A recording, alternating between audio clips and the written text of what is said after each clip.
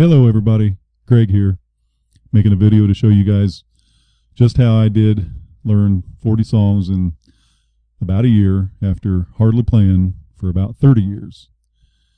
And I know we've all been in a situation where, we get the guitar out every once in a while, we play the same 4 or 5 songs, we kind of come to a stopping point, and then we put the guitar back away, okay? We've all been there, I know we have. And here's how I got past that. I learned 40 songs in about a year after hardly playing for 30 years. I did it in 4 easy steps. 4 easy steps. Step number 1. Hang up a chord chart. You can buy it online. You can buy them in music stores. This is a chord chart poster. It's nice and big. I can see everything while I'm practicing. That's step number 1. Step number 2. You need lyrics and you need the chords. Okay, so you go to a website and you copy and paste the lyrics and the chords on some type of, whether it's Google Drive, Google Docs, or some sort of a Microsoft Word, but you copy and paste it over to one of those documents, pages, a blank page. Okay, that's step number 2. Now step number 3 is you get a 3-hole puncher and a 3-ring binder, and you print off. You boil the song down to, you try to fit everything on one page, okay? You get rid of the extra choruses and all the little fluff toward the end of the song, and you boil it down to one page with the lyrics and chords. And then you've got the chorus here. I'm going to point where the chorus is. You indent it to the right by hitting tab 1 time. Right there. So your eyeballs go right to it after each verse, okay?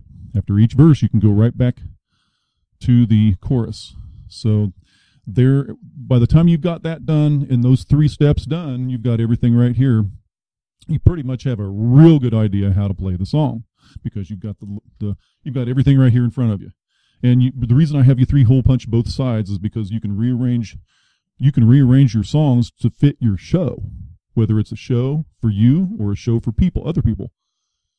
All right, step number 4. You've got everything together. You got your guitar on. You have the ability to listen to your music while you play your guitar, while you play along with your book.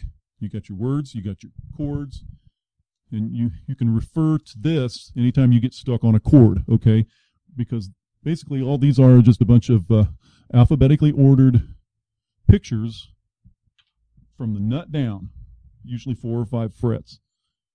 Little pictures right there, and it'll tell you what in this situation I might forget what a B minor is.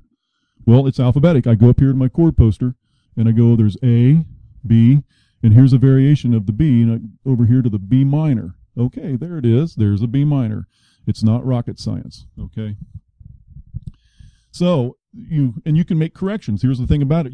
If you find out that you've got this song and there's a bunch of typos and there's a bunch of things that you didn't realize were wrong, well, you can trash that page or make markings on it.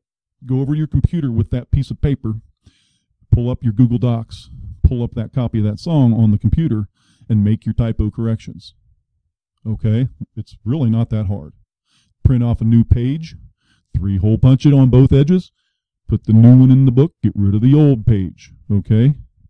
Remember, folks, music is a science. It's also an art, but music is a science, but it's not rocket science. And the art is what you bring to the performance. Your personality, the little inflections in your voice, the little inflections when you do your little solos or whatever. Anyway, I enjoyed doing this for you. I hope you got something out of it. I hope this gets you past the point where you're playing the same 4 or 5 songs every time you pull out that guitar. Anyway, here you go. Have a good day, and I'll see you all around. See ya.